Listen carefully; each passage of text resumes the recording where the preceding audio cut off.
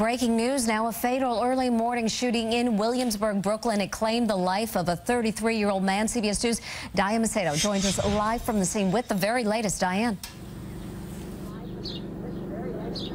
That's right, Mary. Police are still on the scene here at Bedford Avenue and South 9th Street, where they say someone shot this 33-year-old man around 1 o'clock this morning. The victim was pronounced dead here at the scene with gunshot wounds to the head and the face. We actually were here as the medical examiner removed the victim's body from the scene. The family, or at least we think, people who were the family were here as well, very distraught as they were watching all of that unfold. Now, police haven't made any arrests on this case just yet. Neighbors are very worried about that. We spoke to one person who said that this neighborhood has been cleaned up for about 20 years. He says he's been living here for decades. He was very surprised to hear this happening here. We heard from another man who said his friend saw the aftermath and actually saw two people running from the victim. Unclear if those two people were related to the shooting or not, but police, of course, still investigating this, a very active investigation at this time, and they are now looking for 4 suspects in this crime.